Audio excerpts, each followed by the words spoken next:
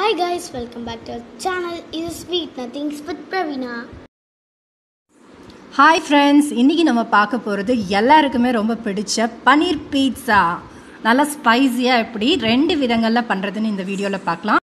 நம்மளுடைய சேனலை இப்போ தான் முதல் முறையாக பார்க்குறீங்கன்னா நம்மளுடைய சேனலை கண்டிப்பாக சப்ஸ்கிரைப் பண்ணுங்கள். கூடவே வரக்கூடிய பெல் பட்டனையும் ப்ரெஸ் பண்ணுங்கள். அவசியம் முழு வீடியோவையும் பாருங்கள். இப்போ நம்ம பீட்ஸா டோ, அதாவது பீஸாவுக்கான அந்த பேஸ் செய்கிறதுக்கு ஆரம்பிச்சிடலாம். ஸோ இதுக்கு நான் இப்போ எடுத்துருக்கக்கூடிய பொருட்கள், ஒரு 2 கப் மைதா எடுத்து வச்சுருக்கேன், ஒரு அரை கப் தயிர், சர்க்கரை ஒரு 2 டீஸ்பூன், பேக்கிங் பவுடர் ஒரு 1 டீஸ்பூன் அளவுக்கு, பேக்கிங் சோடா ஒரு 1/4 டீஸ்பூன், உப்பு தேவையான அளவு. ஸோ இது போக கொஞ்சமாக தண்ணி வேணும் நமக்கு மாவு இது பண்ணுறதுக்கு. ஸோ இப்போ நான் இன்றைக்கி மைதா மாவு தான் எடுத்திருக்கேன். நீங்கள் இதை கோதுமையிலேயே செய்கிறதுனாலும் கோதுமையிலையும் ட்ரை பண்ணுங்கள். ஸோ இப்போ இந்த மாவில் நம்ம மேலே சொன்ன அந்த பொருட்கள்லாம் இருக்கு இல்லையா, தயிர், சர்க்கரை எல்லாத்தையும் போன்னு சேர்த்துடலாம். ஸோ பொதுவாக பீட்ஸா அப்படிங்கிறது பார்த்திங்கன்னா மாதத்துக்கு ஒரு தடவையாவது நம்ம வெளியில் கண்டிப்பாக குட்டீஸ்க்கு வாங்கி தரோம். டொமினோஸ் இந்த மாதிரி பெரிய பெரிய பிராண்டெல்லாம் இருக்காங்க. இது ஒன்றுமே இல்லைங்க. பட் பார்த்திங்கன்னா வெளியில் நம்ம வாங்குறது ரொம்பவே காஸ்ட்லி, அந்தளவுக்கு ஹைஜீனிக்னு சொல்ல முடியாது. எந்தளவுக்கு ஃப்ரெஷ் இந்த டோ வெஜ்ஜீஸ் எந்தளவுக்கு ஃப்ரெஷ்ஷுன்னு சொல்ல முடியாது. இது மேட்ரு ஆஃப் கொஞ்ச நேரம்தான். ஸோ வீட்டில் நம்ம அதை ட்ரை பண்ணிட்டோன்னா கண்டிப்பாக குட்டீஸ் வெளியில் தான் சாப்பிட மாட்டாங்க. ஸோ அதோடு இதில் நான் என்ன சொல்கிறது, இதில் அந்த காய்கறிகள் சேர்த்துருக்கக்கூடிய காய்கறிகள், பன்னீர் சேர்ப்போம். இப்போ இந்த டிஷ்ஷில் நான் பன்னீர் சேர்த்துருக்கேன். அதை நீங்கள் சிக்கன்லேயும் பண்ணலாம். ஸோ இந்த மாதிரிலாம் பண்ணி கொடுக்கும்போது பேஸ் ஒன்று தான் நமக்கு மைதா. மற்ற உள்ளே சேர்த்துருக்கக்கூடிய பொருட்கள் எல்லாமே பார்த்திங்கன்னா ரொம்ப ஹெல்த்தியான பொருட்கள். அதனால் கண்டிப்பாக மாதத்துக்கு ஒரு தடவை கூட நீங்கள் குழந்தைகளுக்கு இதை நீங்கள் வீட்டிலே செய்து கொடுக்கலாம். ஸோ இப்போ பாருங்கள், நான் இந்த சொன்ன எல்லா பொருட்களையும் இப்போ சேர்த்து, ஸோ மாவை இந்த கன்சிஸ்டன்சி நல்லா கொஞ்சம் ஸ்டிக்கியாகவும் இருக்கணும். ஸோ அப்படின்னா தான் நம்ம அந்த பீட்ஸா பேஸ்க்கு சரி வரும். ஸோ இதில் கொஞ்சமாக எண்ணெய் விட்டுட்டு அதையும் நல்லா பிசைஞ்சுக்கோங்க. ஸோ இந்த ஷேப் இருக்கணும் பாருங்கள், இந்த ஃப்ளெக்சிபிலிட்டி, அந்த மாவினுடைய கன்சிஸ்டன்சி இப்படி இருக்கணும். ஸோ இப்போ அதை உடனே நம்ம செய்யக்கூடாது. இது ஒரு அரை மணி நேரத்துலேருந்து ஒரு மணி வரையும் இதை நம்ம அப்படியே வச்சுருவோம். இப்போ அதை நான் பார்த்திங்கன்னா நல்லா ஒரு ஈரம் நினச்ச துணியை வச்சு மூடி வச்சுருக்கேன். அது ஒரு பக்கம் இருக்கட்டும். இப்போ இதுக்கு நான் இன்றைக்கி பன்னீர் பயன்படுத்த போகிறேன். கடையில் நம்ம வாங்கக்கூடியதெல்லாம் பார்த்திங்கன்னா மேக்ஸிமம் ஸ்பைஸ் கம்மியாக இருக்கும். நானே கொஞ்சம் ஸ்பைஸியாக தான் பண்ண போகிறேன். ஆகையால் ஒரு 200 கிராம் அளவுக்கு பன்னீர் எடுத்துகிட்டு அதில் கொஞ்சமாக உப்பு, மிளகாய்த்தூள் ஒரு 1 டீஸ்பூன் சேர்த்துருக்கேன், மஞ்சள் தூள் ஒரு 1/4 டீஸ்பூன், கரம் மசாலா சும்மா கொஞ்சம் நம்ம இண்டியனைஸ்டாக கொண்டு வரோம். நீங்கள் இது வேணும்னாலும் அதுவும் போட்டுக்கலாம். கொத்தமல்லி பவுடர் இருந்தாலும் அதுவும் நீங்கள் போட்டுக்கலாம். போட்டுட்டு எல்லாத்தையும் நல்லா அந்த மாதிரி மிக்ஸ் பண்ணி விட்டுருங்க. ஸோ இதோடு கொஞ்சம் எண்ணெய்.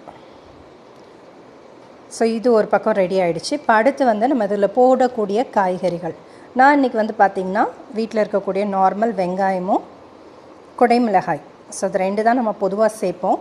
ஸோ அது 2த்தையுமே சேர்த்துருக்கேன். இன்னும் அது உங்களுடைய விருப்பத்தை பொறுத்து தான் இருக்குது. நீங்கள் வீட்டில் என்னென்ன இருக்கோ, மேக்ஸிமம் கேரட் இருந்தால் கேரட் போடலாம், தக்காளி போடலாம். நான் கொஞ்சம் தக்காளியெல்லாம் அவாய்ட் பண்ணிட்டேன். நீங்கள் ஆலிவ்ஸ் இருந்ததுன்னா ஆலிவ்ஸ் சேர்க்கலாம், பொதுவாக போடுவோம். இன்றைக்கி நான் பன்னீர் வச்சு பண்ணியிருக்கேன். நீங்கள் மேபி சிக்கன் வச்சு கூட இதே மாதிரி நீங்கள் பண்ணலாம். ஸோ இப்போ இதுலேயும் நம்ம ஏற்கனவே சொன்ன அதே பொடி வகைகள் தான், அதாவது மஞ்சள் தூள், மிளகாய் தூள், உப்பு, கொஞ்சமாக கரம் மசாலா.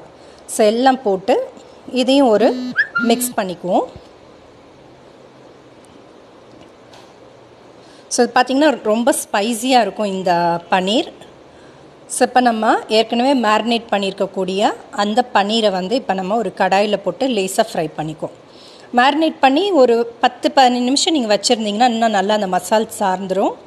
ஸோ டேஸ்ட் இன்னும் கொஞ்சம் நல்லாயிருக்கும். ஸோ இப்போ அதை நல்லா ஃப்ரை பண்ணிக்கலாம். ஸோ இந்த அளவுக்கு ஃப்ரை ஆனால் போதும். ரொம்ப ஃப்ரை பண்ணாலும் பன்னீரோட டெக்ஸ்சரே மாறிடும். ஸோ இப்போ இதை நீங்கள் கடாயிலேருந்து எடுத்துருங்க. இப்போ அதே சேம் கடாயில் நம்ம இப்போ மசால் பொடி வச்சு மேரினேட் பண்ணி வச்சுருக்கக்கூடிய வெங்காயம் மற்றும் குடைமிளகாய், ஸோ அதையும் போட்டுருங்க. போட்டுட்டு இதுவும் ரொம்ப வதங்க வேண்டாம், சும்மா லேசாக ஒரு 2-3 மினிட்ஸ் நீங்கள் மீடியம் ஃப்ளேமில் வச்சு ஒரு சாட்டே பண்ணிட்டானா போதும். ஸோ நமக்கு பச்சையாக சாப்பிட்றத விட இது லேசாக கொஞ்சம் குக்டாக இருக்கும், நல்லாயிருக்கும். ஸோ அதையும் ஸோ குழந்தைகளுக்கு அப்படிங்கும்போது என்னுடைய குழந்தைகளுக்கு கரெக்டாக இருந்தது இந்த காரம். ஸோ நீங்கள் வீட்டில் வந்து பார்த்துக்கோங்க, உங்களுடைய குழந்தைகளுக்கு ஏற்ப நீங்கள் அந்த காரம் வந்து இன்னும் கொஞ்சம் கம்மியாக போடுறதுனாலும் போட்டுக்கலாம். ஸோ இப்போ அது ஓரளவுக்கு வதங்கிடுச்சு. ஒரு 2-3 நிமிஷம் தான் நான் வச்சுருந்தேன், எடுத்துகிட்டேன். இது வந்து ரெட் சாஸ். நான் இது ஏற்கனவே வந்து ஒரு வீடியோவில் நான் பண்ணியிருக்கேன். அதனுடைய லிங்க்கை நான் கடைசியில் என் ஸ்க்ரீனில் கொடுக்குறேன். இப்போ ஒரு மணி நேரமே ஆயிடுச்சு. பாருங்கள், நம்மளுடைய மாவு வந்து நல்ல ஃப்ளெக்சிபிளாக இருக்குது. ஸோ நல்லா சாஃப்டாக இருக்குது. ஸோ இப்போ இதை நம்ம இந்த பீட்சா மாவை இப்போ 2-3 போர்ஷனாக நம்ம இதை பிரிச்சிருக்கேன். இன்றைக்கி நான் வந்து இதை வச்சு ஒரு 3 பீட்சா நான் பண்ண போகிறேன். ஸோ இந்த மாதிரி ஜஸ்ட் ஒரு உருண்டையும் நீங்கள் பரோட்டா மாவு நம்ம எடுத்து விடுவோம் இல்லையா, அந்த மாதிரி நீங்கள் இந்த மாதிரி எடுத்து விடுங்க. ஸோ இப்போ நமக்கு மாவும் தயாராகிடுச்சு. ஸோ நம்ம போடக்கூடிய அந்த மேலே டாப்பிங்ஸும் எல்லாமே சரியாயிடுச்சு. ஸோ இது பாருங்கள், இதை நம்ம ரெடி பண்ணிட்டோன்னா 1 நிமிஷம். உங்கள் பீட்சாங்கிறது நம்ம கடையில் தான் போய் வாங்கி சாப்பிட்ணுங்கிறது கிடையாது. இன்னும் எனக்கு தெரிஞ்ச கடைகளெல்லாம் பார்த்திங்கன்னா அது ஃப்ரோசனாக இருக்கும். அதை எடுத்து நம்ம போனதுக்கப்புறம் பார்த்திங்கன்னா அதை ஜஸ்ட் ஒரு சூடு தான் பண்ணி கொடுப்பாங்க. பாருங்கள் எவ்வளோ கலர்ஃபுல்லாக இருக்குது நம்மளுடைய வெஜிடபிள்ஸ் எல்லாமே. சாயல குழந்தைகளுக்கு நீங்கள் இந்த மாதிரி செய்து தாங்க, கண்டிப்பாக அவங்களுக்கு இது பிடிக்காமல் போகவே போகாது. ஸோ அடிக்கடி கேட்கவும் ஆரம்பிச்சிருவாங்க. ஸோ இப்போ இதை ஒரு திக் சப்பாத்தி கன்சிஸ்டன்சியில் இப்போ நீங்கள் நம்ம சப்பாத்தி மாவு எப்படி உருட்டுவோமோ மெல்லிஸாக திரட்டுவோம். பட் இது மெல்லிஸாக இல்லாமல் கொஞ்சம் கனமாக. ஸோ இது ஒரு 7 இன்ச் அந்த மாதிரி பீட்சா வச்சுக்கோங்க. ஸோ இது பண்ணிவிட்டு நான் வந்து இன்றைக்கி 2 விதமாக பீட்சா பண்ண போகிறேன். ஒன்று வந்து தவாவில் வச்சு ஒன்று பண்ண போகிறோம், இன்னொன்று வந்து அவனில் வச்சு ஒன்று பண்ண போகிறோம். ஃபைனலாக வந்து எது பெஸ்ட்டுங்கிற ரிவ்யூவும் நான் உங்களுக்கு சொல்கிறேன். ஸோ இப்போ வந்து நம்ம பேனில் பண்ண போகிறத வந்து இந்த மாதிரி ஒரு தட்டு, நம்ம நார்மல் வீட்டில் சில்வர் தட்டு இருக்கும் இல்லையா, அதில் ப்ளேஸ் பண்ணிவிட்டு ஸோ இந்த மாதிரி ஒரு ஃபோர்க் வச்சு அங்கங்கே இந்த மாதிரி லேஸாக குத்தி விட்டுருங்க. இப்போ இதில் நம்ம ரெடி பண்ணி வச்சுருக்கக்கூடிய ரெட் சாஸ். ஸோ நம்ம நினச்சிட்ருக்கோம் ரெட் சாஸ்னால் வெளியில் தான் போய் வாங்கணும் அப்படி இப்படின்லாம் கிடையாதுங்க. ஸோ எல்லாமே பாருங்கள், இப்போ நான் வீட்டில் பண்ணியிருக்கக்கூடிய இது எல்லாமே பார்த்திங்கன்னா ஹோம்மேட் தான். அதெல்லாம் தைரியமாக குழந்தைங்களுக்கு இதை நீங்கள் கொடுக்கலாம். ஸோ இப்போ நம்ம ப்ரிப்பேர் பண்ணி வச்சுருக்கக்கூடிய ரெட் சாஸை பீட்சாவில் நல்லா சுற்றிலும் நம்ம தடவிட்டோம். ஸோ இப்போ இதில் அடுத்த ஹீரோ வந்து பீட்சாவில் எதுன்னு கேட்டிங்கன்னா அந்த சீஸ் தாங்க. ஸோ அதில் சீஸ் வந்து போடுறதில் பாரபட்சமே பார்க்காதீங்க. அது குழந்தைங்க சாப்பிட்றதுனால நீங்கள் தாராளமாக சேருங்க. ஸோ கடைகளில் வந்து இது ஒன்று தான், அவங்க வந்து சீஸ் வந்து நிறைய சேர்த்து கொடுப்பாங்க. ஸோ அதுக்காக தான் குழந்தைகள் வந்து மேக்ஸிமம் கடையை நோக்கி போகிறாங்க. இதை நம்ம வீட்லேயே ஒன்றும் பண்ணிடலாம். ஸோ நல்ல சீஸ் வந்து எவ்வளோக்கு எவ்வளோ உங்கள் குழந்தைகளுக்கு பிடிக்குதோ நீங்கள் அந்தளவுக்கு போடுங்க. ஸோ நான் இன்றைக்கி பார்த்திங்கன்னா கிட்டத்தட்ட ஒரு பீட்சாவுக்கே ஒரு 100லேருந்து 150 கிராமாவது இன்றைக்கி நான் சேர்த்துருப்பேன். ஸோ இந்த கடைகளில் பார்த்திங்கன்னா இந்த மாதிரி ஷ்ரெட்டட் பீட்சாவே கிடைக்குது, சீஸ் கிடைக்குது அமுல் பிராண்டில். நான் இன்றைக்கி அதை தான் வாங்கி பயன்படுத்திகிட்ருக்கேன். ஸோ சீஸ் போட்டதுக்கப்புறம் நம்ம வச்சுருக்கக்கூடிய அந்த வெஜ்ஜீஸ் ஃப்ரை பண்ணியிருந்தோம் இல்லையா, வெங்காயம், குடை மிளகாய், ஸோ அதையும் நல்லா பரவலாக போட்டு விட்டுருங்க. ஸோ போட்டுட்டு ஸோ நல்லா இந்த மாதிரி பரத்தி விட்டுருங்க.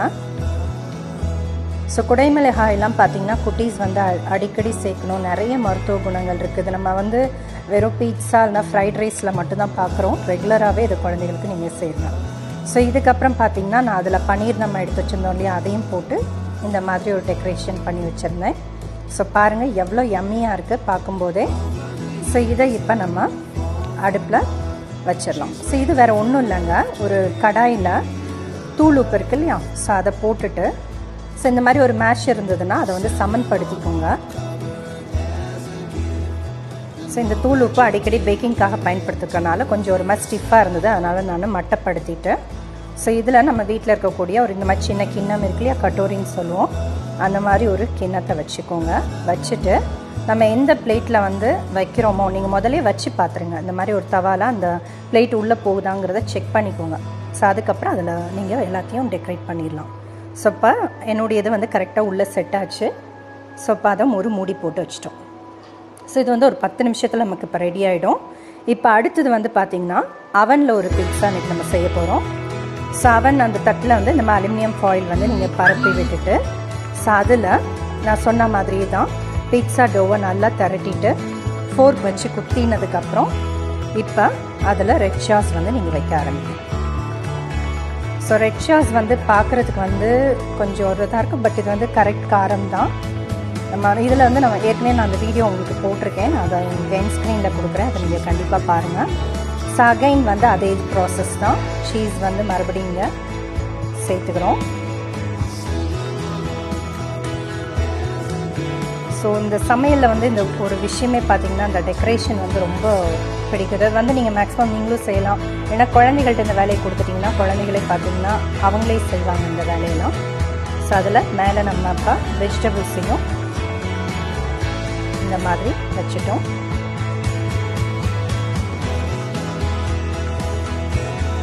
சில நீங்கள் தக்காளியும் சேர்த்துக்கலாம். நான் இன்றைக்கி வந்து தக்காளி சேர்க்கலாம், நீங்கள் தக்காளியும் சேர்க்கலாம். சில பேர் கேரட் சேர்க்குறாங்க, சில பேர் பார்த்திங்கன்னா கீரைகள் கூட இந்த இதில் சேர்க்குறாங்க.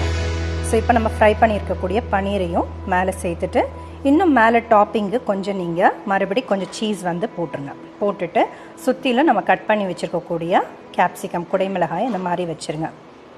ஸோ அது உங்களுடைய இதை பொறுத்தது, கற்பனை திறத்தை பொறுத்தது. ஸோ இப்போ இதை நம்ம அவனில் வச்சிட்டோம். ஸோ அவன்லேயே அதே தாங்க ஒரு 10லேருந்து 15 நிமிஷம் நம்மளுடைய பீட்ஸா ரெடி ஆகிடும்.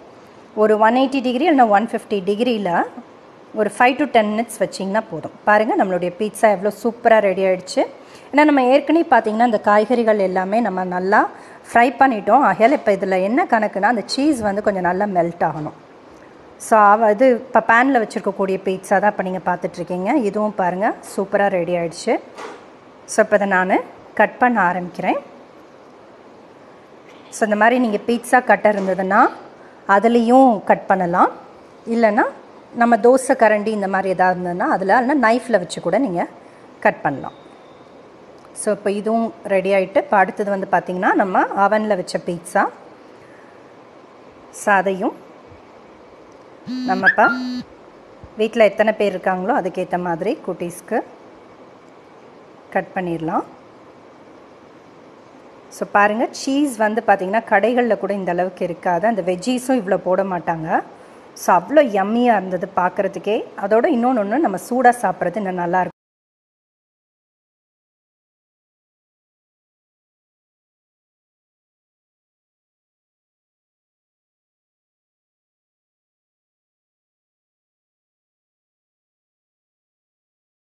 Thanks for watching. Stay happy and healthy. Please like, share, comment and subscribe our channel. Thank you.